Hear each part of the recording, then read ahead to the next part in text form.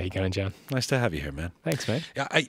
You are Gotye, the musical force, and Wally De Backer, the musician. I mean, I'm going to introduce myself as Gotye, the musical force. Well, no, but I just want to get I got to get the lexicon here. So when you came in and we were chatting, I was calling you Wally, but what do you prefer to be called? Well, you know, my friends call me Wally, so yeah, I guess I've gotten used to being called Gotye more often now. Right. Yeah, I don't really mind one way. You don't mind either. Yeah. Or short forms, Goat, Wall. Yeah, preferably not Gotye though. Right. That's all right. I got you. That song we heard off the top, Eyes Wide Open, the first Australian single from this record. It's a song that you say describes your feelings of being completely defeated. I'm quoting you, by the realities of living in contemporary Australia. What's been difficult about life there?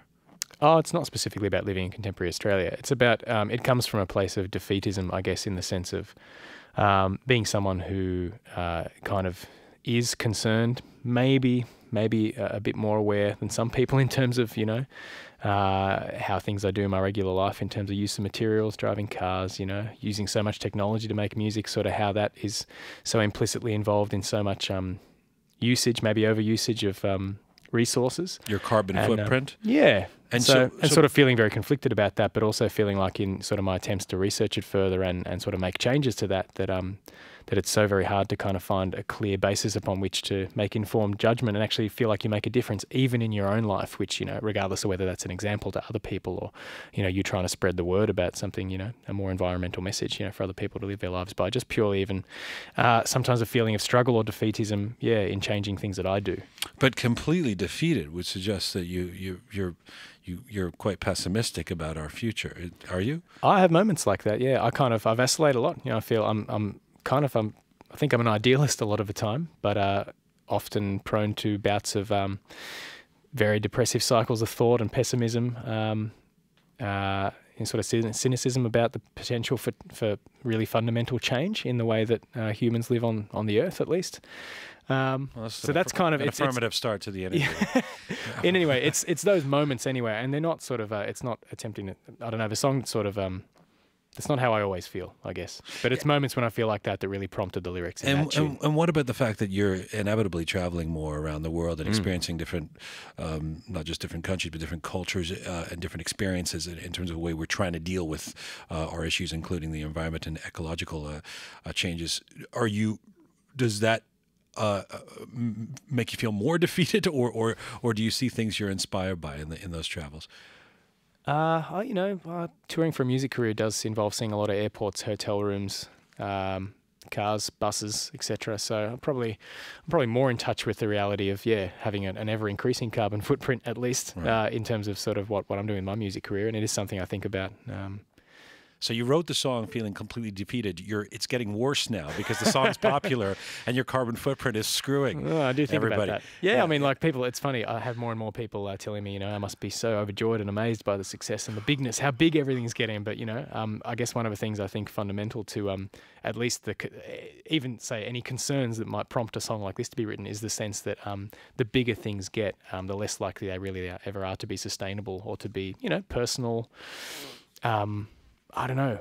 And not just environmentally, but materially, emotionally, all of that, right? You know, trying to communicate with seemingly, you know, increasing numbers of people. I feel a bit of consternation with that. Like, I think I have a different approach, even say to my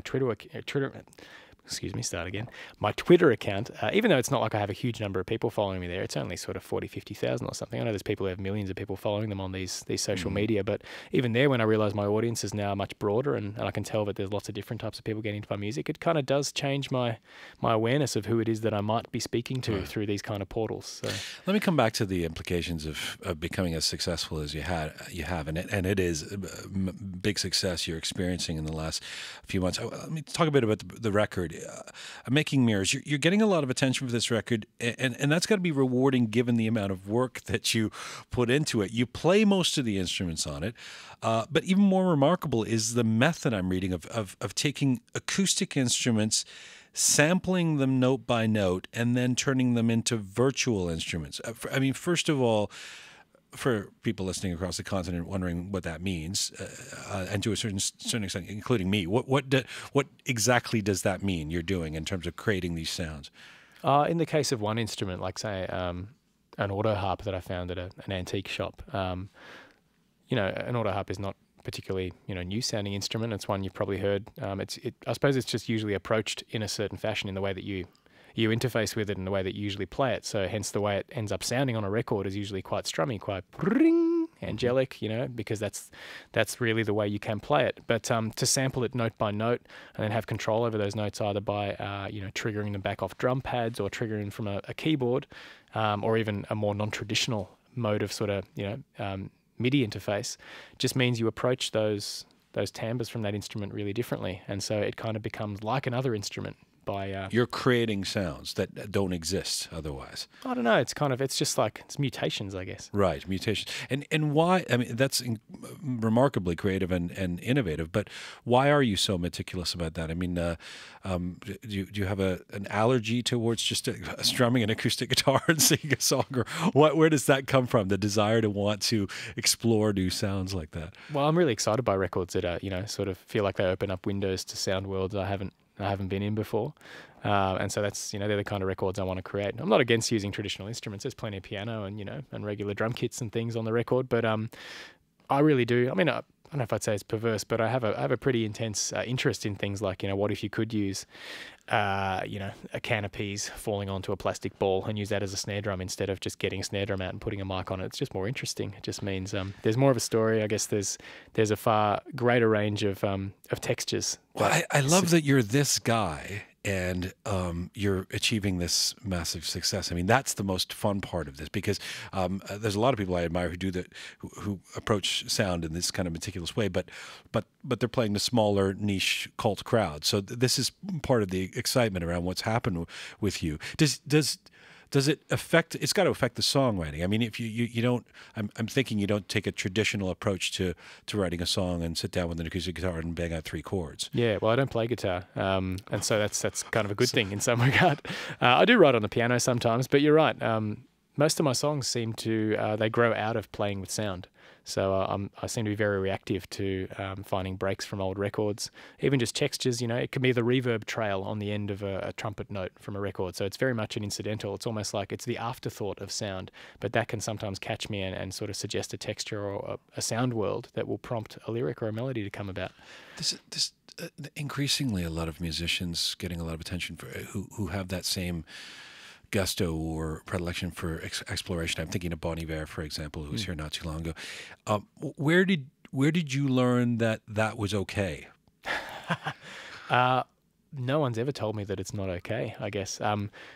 It's been implied to me that it's not okay when, for instance, even in Australia, people wouldn't consider playing my records on commercial radio stations, not because I was using strange instruments, but even though I thought I was creating pop music, they thought it wasn't pop music, which was fine.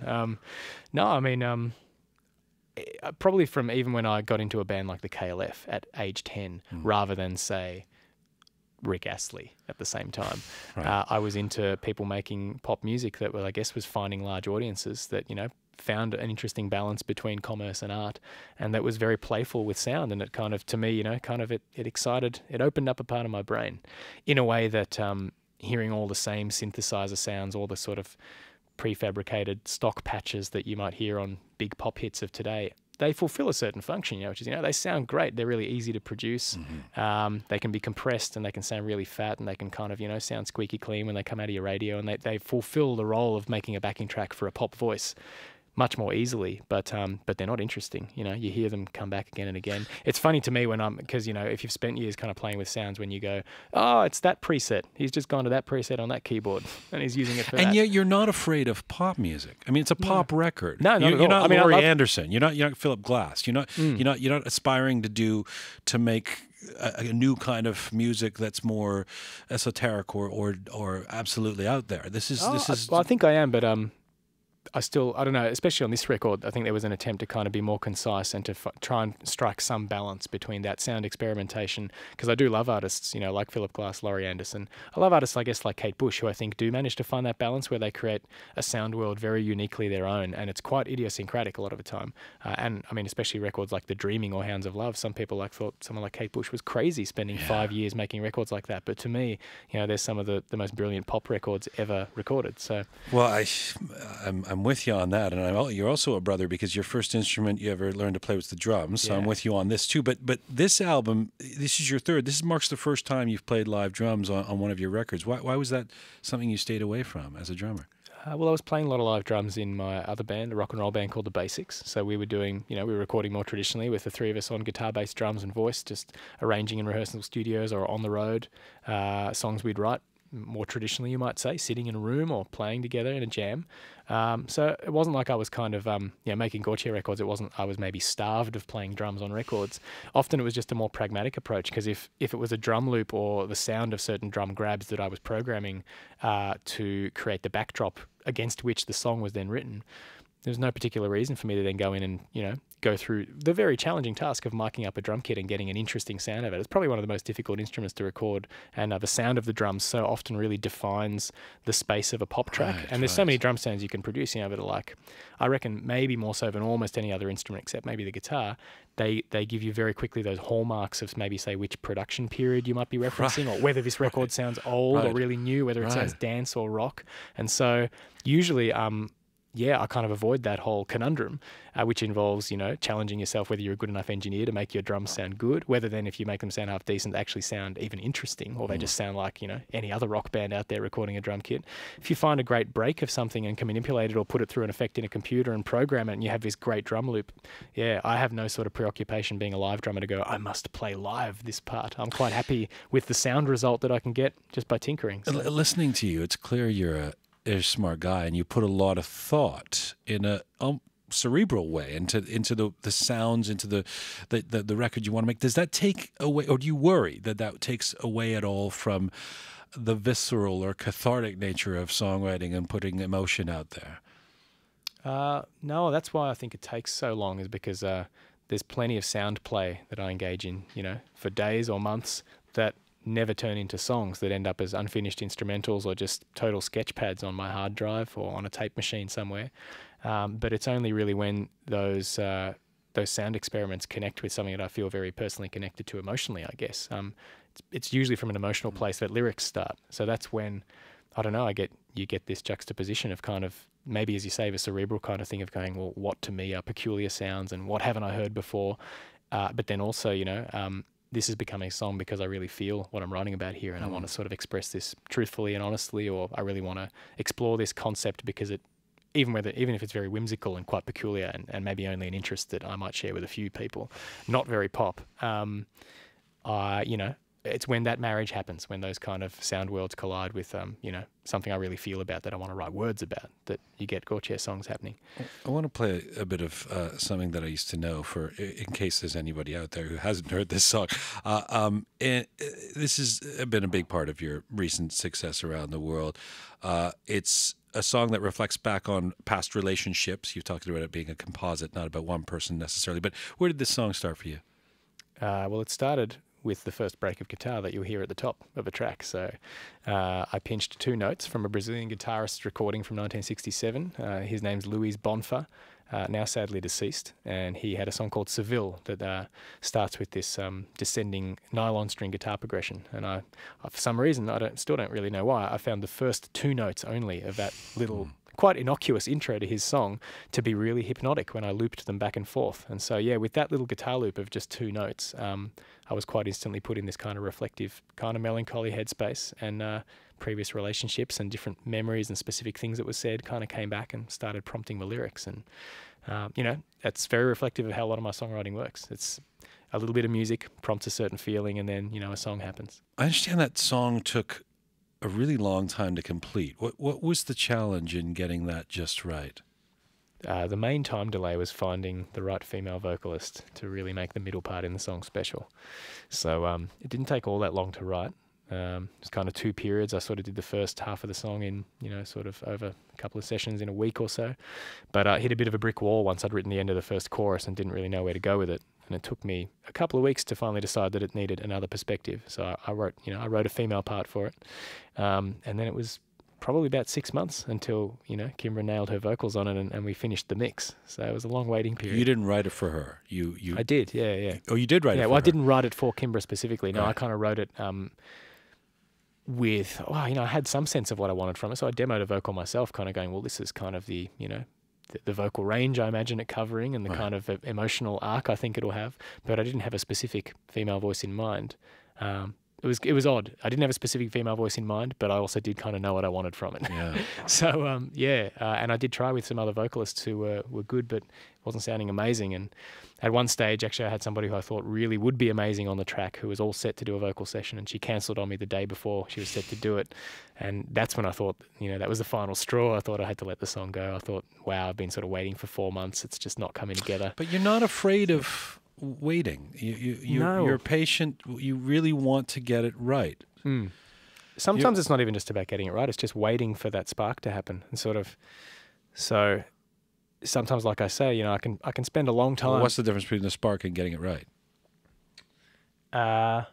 Well, for instance, taking 2 years to make a record is not because I was working on that record every day for 2 years, refining. It's because sometimes for 2-3 months I played with sounds and song ideas that are nowhere near the album, that are unfinished instrumentals, barely even begun ideas. They might be conceptually quite interesting to have explored for days, even weeks, but they ended up being dead ends, and I decided they weren't right for my album, or they were just, a little journey that I took, which kind of was fun and interesting and taught me something.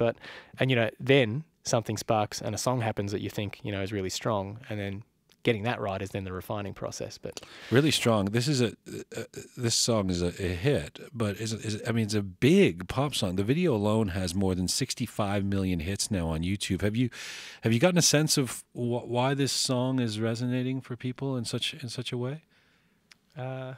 Some of it seems to be almost self-created, like the energy around the song has been created by the people who've heard it. Like from right when it was released, people shared the video. It seems to have shareability. It has a high shareability value or something. But I think people seem to respond to what's a fairly direct, sort of raw, I think, rendering lyrically, and also the vocals of mine and Kimbra's. Most people say, they think the video clip really enhances the delivery of a song. So a lot of people really have, responded to the video and wanted to share it with other people.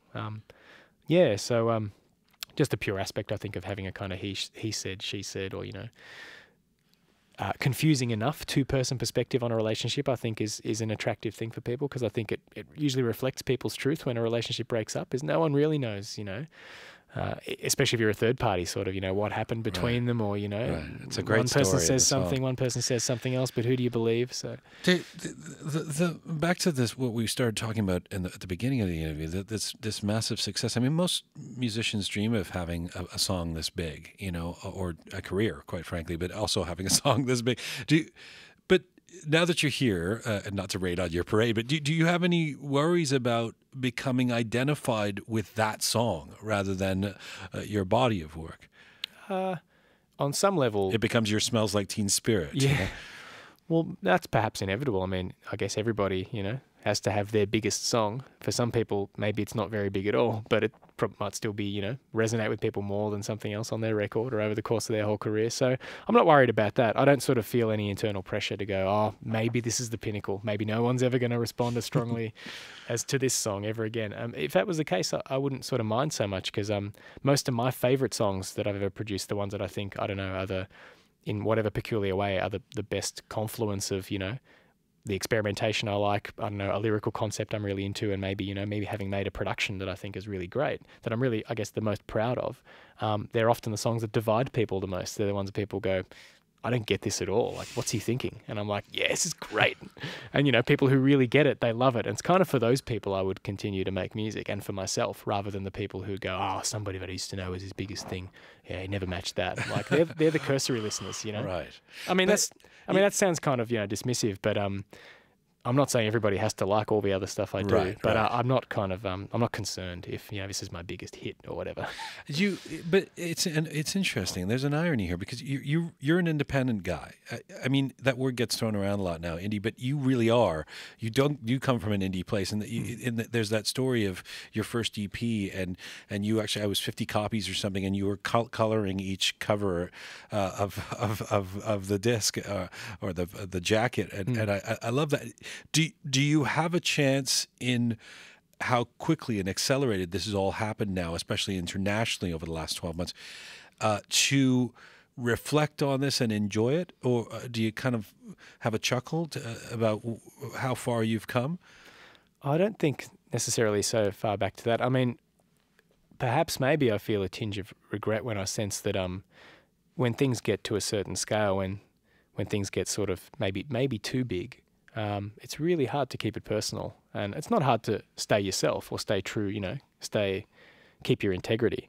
But it becomes a bit unreal. I think there's a scale beyond which where you can't really truly communicate with a large number of people. You can do it in a very broad kind of way, and it doesn't mean that making pop music you can't have lots of people listen to it and get it, or really get into it and respond, and that's not a positive thing. But it kind of feels more disconnected to me than when, say, I was hand making, I was making tracks in my bedroom, hand making 20 CDs, and 20 people were hearing it, and even if only 5 of those people were like, wow, this stuff's fantastic, that's almost as satisfying as if there's 65 million views on YouTube. And yet you're here, and this interview would lead to more people going and buying your record. Yeah. I don't know. Not that there's anything wrong with that. No, I feel like sometimes I feel a bit like a curious bystander with everything that's happening, kind of going, right, I'm genuinely interested to see what happens, when you have a YouTube viral hit and when you start working with major labels in territories you've never released records before, and what that's like. I'm just kind of... You're a social sciences major. Maybe, yeah. You're checking it. Yeah, I'm wandering through the landscape, taking notes. It's an experiment. I'd be remiss if I didn't ask you about, this Canadian band, Walk Off the Earth, went viral with their video performance of your song in which the 5 members perform while all playing one guitar. What was your reaction to that? Well, I saw it when it had about 127 views. Actually, specifically, I remember it very exactly. It had 127 views on YouTube when somebody first sent it to me, and I thought it was great. And I was like, wow, this is a very, very clever idea, very funny.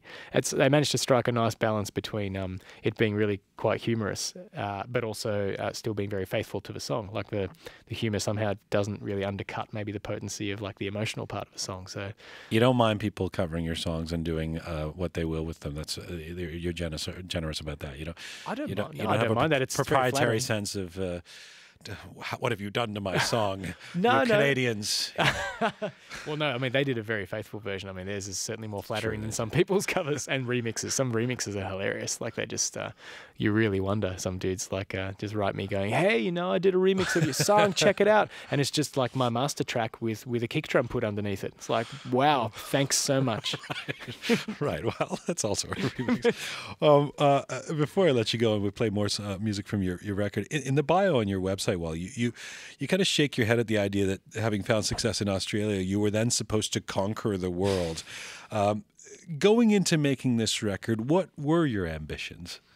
I did have the ambition to see my music released around the world, because I was disappointed when my last album, Like Your Own Blood, after a year of trying, I couldn't find, say, a label to release it, quote unquote, officially in North America or other parts of Asia. So I managed to eventually do a very small release in Europe and Japan, and that felt good. But I was just keen to see it released because a lot of people sort of saying, oh, it'd be great if you actually can get it available here, so I'm not having to sort of import it for, $20 postage direct from Australia on CD. Or, I mean, now that things are more digital, I guess, those barriers are greatly broken down. And I feel in future like, it ties back to what we were talking about at the start about carbon footprints and, trying to live sustainably. I feel in future I'd be very keen to move towards, if I'm going to put out records, just doing them digitally and maybe having very limited special vinyl runs, because I still think vinyl is a really beautiful product, and I think it's the greatest physical medium on which you can listen to music and kind of own it, I guess, or sort of feel a connection to the artwork and hold it in your hands. And so, I think CDs are on the way out, and although it's a kind of nice convenience for people who still love buying and listening to CDs to make it available to those people in that format, I think that's probably the biggest wastage of resources in the music industry in terms of continuing to manufacture physical products. So I don't know, in the future I'd see myself maybe just moving to a digital vinyl only release thing, and maybe trying to do it in a way that goes back to being more independent at some stage, like smaller releases that are more one-off, that maybe they're less pop. I don't know. Well, you've clearly failed and let yourself down, because you are conquering the world, and so it's a bit of a disaster, I'd say, for you. But you did go on to write that the world conquering idea, and I'm quoting you, was perhaps reflective of Australia's general obsession with measuring up to the rest of the West's heightened level of self-importance. Sometimes, I mean, one of the things that struck me, that was an interesting thing to ask you about, because sometimes we in Canada understand these kind of similarities of how we see ourselves in the context of the rest of the world in a way that Australia does too. Can you explain what you mean by that, measuring up to the rest of the West's heightened level of self-importance? Well, I've had a few people tell me, you know, you've been pretty successful in Australia for a while, but now you're getting big in America. I mean, what does that feel like? I'm like, and this, you know, no disrespect to any person or company or, you know, or any energy that is, I guess, contributing to me finding success, because I have no problem with that, and that's great. But the implication is obviously that somehow it's that much better to be being popular in America than anywhere else in the world. And that's just, I don't know, it's kind of just a very self-interested kind of approach of looking at things. I know the implications potentially also that obviously the market is bigger, so you'll do better, you'll be more successful, you must enjoy that more than being a big fish in a small pond. But I guess, like I was saying before, that doesn't necessarily resonate with me more. If anything, I have more sort of self-consciousness, or I can sort of see the concerns about like becoming maybe more famous, more being prompted to be more of a personality, you know, being a smaller fish in a bigger pond, if you will. So I guess that's what I was kind of trying to have a bit of a smirk at in the mention. It also relates to, I mean, Australia has a bit of a chip on its shoulder where maybe you're right, it's probably similar with Canada, where it feels a bit like maybe, you know, you haven't cracked the Holy Grail if you haven't been big in the UK or in America. Yeah. But, you know, I don't really see that. I think, you know, I think it's great to be, you know, you sort of find success on whatever level you choose to however you choose to define it. And if that's just in your own country, then I think that's fine. If it's more local, so I don't know.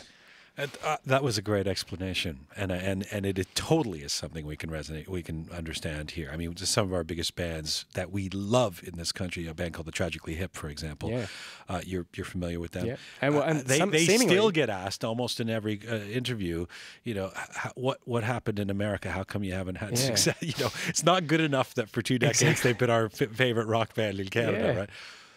And there seems to be a parallel with Australia as well, because a lot of Canadian bands, it's funny, I mean, I grew up listening to the Tea Party so much. I loved that band. And I just assumed they're one of the biggest bands in the world. And then sort of, I guess, realised after a while. It's funny now because Jeff Martin now lives in Australia. And I've got a vibe. I haven't met him personally, but I've got a vibe even sort of hearing things just mentioned, like at songwriting summits, he might be part of it. Like, I think he sort of felt like, yeah, we were kind of set up to really crack America, but that didn't happen or something, and that was somehow a failure. But it's funny because I grew up as a teenager going Tea Party, just like the biggest thing in the world. But I guess they just had a huge audience in Australia and Canada. That. We sort of go, oh yeah, the Tea Party, we know that. Yeah. Down the street. Yeah, that's. They were a fantastic band. So yeah.